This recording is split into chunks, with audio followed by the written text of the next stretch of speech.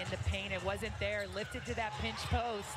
And again, KT's physicality right there created, I think, what should have probably been an easy foul call. That's a tough one for, I think, Kayla to have to swallow. We see here, loose ball. Somewhere there's a foul call there, whether it's KT or Brianna Stewart, but now it turned into a technical foul. That's something that you don't ever see from Kayla Thornton. Whistle for the tee. I think in the 6 years we've been doing the games, I think that's her first tee. I may be wrong, but she did a smart thing. She went down to the other end of the court.